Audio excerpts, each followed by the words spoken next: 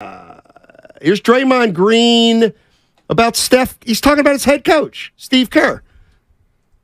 Yo, you know what's crazy? I can be 100% honest with you. I never understood or respected Steve Kerr's greatness as much as I have after this year. And I think a large part of it was my immaturity. I can just continuing to mature. Like, man, you gotta remember, I've been with Steve Kerr since I was 24. I'm 33. Like, he's literally watched my family. Like, my entire life is different from when Steve Kerr came into my life to where it is now. We've grown through all of that. And when I tell you, number one, like, I've had to continue to get smarter. And as I've learned more about the game, like, the more I learn about the game, the more Steve Kerr's brilliance is, like, so evident to me. That was love to Kerr, though, Steiny. Come on now. You can't give respect to Steve Kerr without keeping himself out of it. Yeah.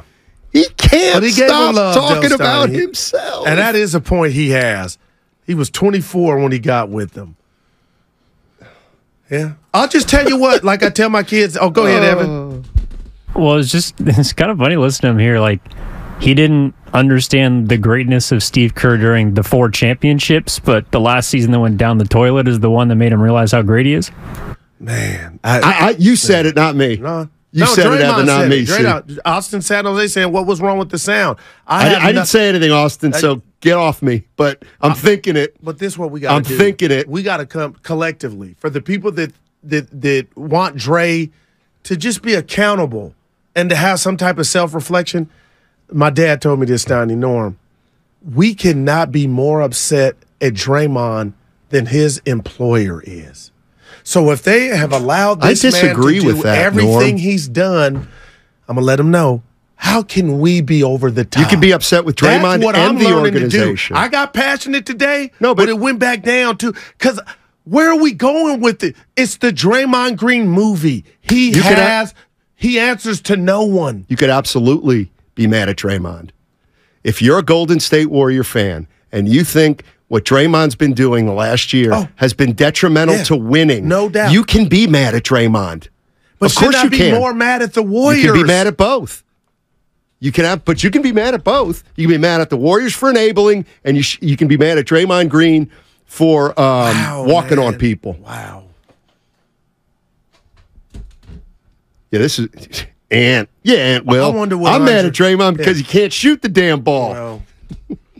I hear you, man, but let's go. Real quick, I do wonder what Andre Iguodala thinks of that. I could care less. See, honest to God, who cares what he thinks? No, but I do. Why? Because he didn't have. He was no factor. He's not even on the team. Yeah, and I thought he means nothing in his utility belt. The wisdom, he's got nothing. The OG the OG to set Draymond straight. You know who I care more about? I care more about what Patrick Baldwin Jr. thinks about it than Andre Iguodala. I do think, Steiny. Get out of here, Andre Iguodala. He had no impact on Dre. Let me tell you what Andre Iguodala's going to say. Oh, Dre's my dog, and I like Jordan Poole. Oh, my God. 78 people I want to hear from before Andre Iguodala on this one. 77 who are relevant right now first. Man. Val in Redwood Shores. Hey, Val, what's going on? Hey, guys. Thanks for having me on. Long-time listener. Steiny, we must be soul brothers because every time I listen to your perception on sports, especially when we kind of zoom out, I really fall in line, and I hear you going back and forth with Goo, and I'm always saying to myself, oh, say this to them, say this to them. So I appreciate you. Thank you. Hey, so I had a perspective a little over a year ago, and in my mind, this whole Poole Warrior contract thing worked out exactly how I thought, but I don't hear it talked about that much, not in print anywhere, not in media, and I'm wondering if you guys have already had a discussion on it. So the Warriors, in my opinion, never really thought Poole was a long-time contributor. They had to sign him to that contract because then they could treat him for a $30 million player, not for a $1 million player a year ago. They almost had to just write off that 1 year with him, knowing full well that they could get much better pieces or at least a $30 million placeholder, if nothing else. And that might be Chris Paul, a placeholder. What's your guys' perspective on that? I think you're absolutely right. And, you know, I can take it a step further, or we'll take it a step further with Draymond. I mean, and I got to give credit to Evan. I mean, it's clear that the Warriors are going to try to keep Steph, Clay, and Draymond together as long as they can. All right. No shocker to anyone. But if the Golden State Warriors don't do well this year, all bets are off. Like, all bets are off. If the Warriors go 38-44 and miss the playoffs, they could trade Draymond Green. Right. But at that point, it's over. But that's highly unlikely. I hear you. Because it's not. You know what? It's not highly unlikely. That's more likely than them winning a title. I think this team's more likely to be 500 than win a title. Well, see, at this point, I'm not mad at you on that. Because who could right now say this stuff is good for the team? We don't even know who's starting. But you know who wants to start or should be starting. Now you got to bow down to what's left for Chris Paul and his ego. That's the point. They're not going to bow down to Chris Paul. We'll see. And Chris Paul. You coaching? That was the greatest thing I ever heard. You was coaching? That like his timing and cadence? I don't know. You coaching?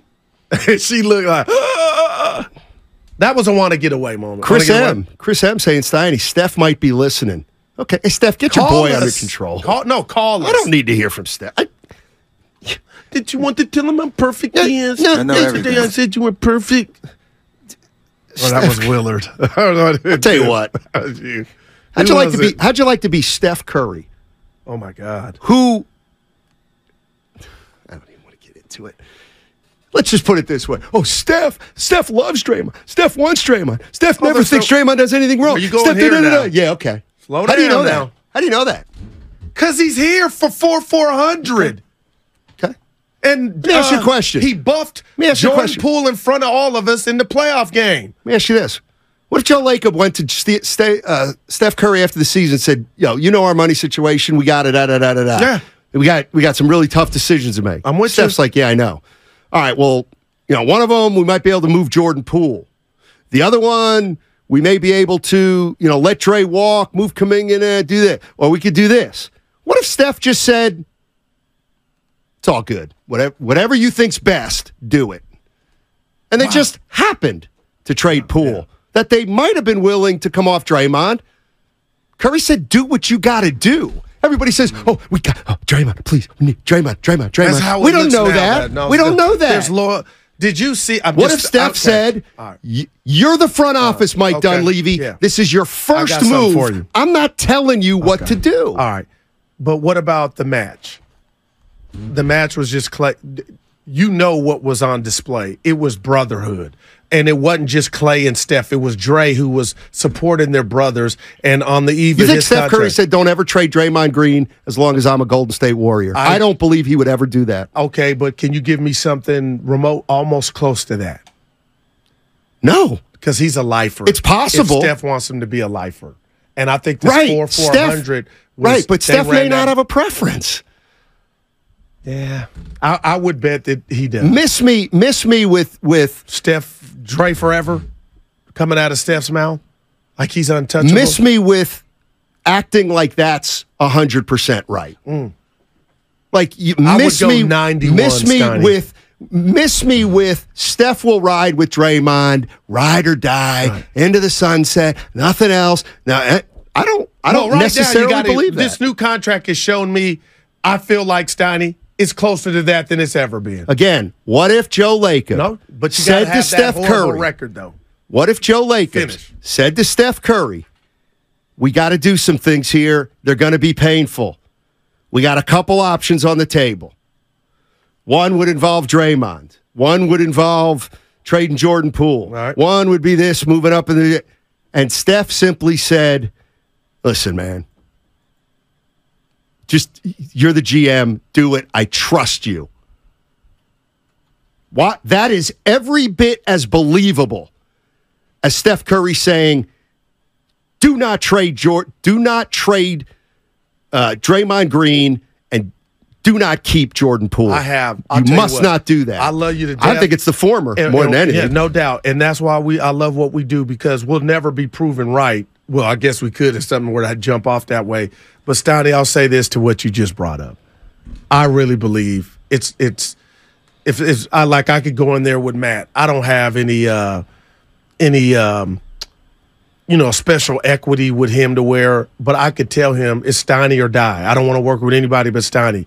I think that would mean something to that man. Now, that doesn't mean that man that's etched in stone.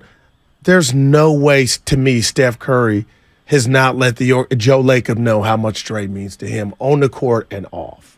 And I know people are going to throw stuff at me. Well, that would then assume 4 for 100, 2 for 50 of that was because they know Steph wanted him here. That's just me. I'm not buying all that. I love to see what Willard and Dibs think when they come in. I'm not. Evan, what do you think? I believe Steph Curry I believe Steph Curry is rock solid and consistent. We were talking about Steph Curry as a leader.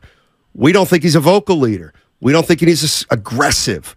That's why I refuse to believe that he plays and leads and is a certain way on the court, but off the court, he's going to actually go up to Joe Lacob or in the conversations with Joe Lacob, basically say, if Dre's not here, I may as well not be here. But didn't you remember him saying Dre for 3 more years? He said a million things. Yeah, like but I dismiss on the match. Yeah, but Evan, I dismiss that though. That's you think if we put this poll up, don't you think a lot of Dub Nation would think Curry they know how much he means to Steph? He does mean a lot to Steph, but that doesn't mean Steph would dictate. This is how I want to dictate what we do. I firmly to me, believe it or not, it actually is more believable that Steph Curry would say, "Hey, Joe and Mike, I know, look, I hear everything. I know everything.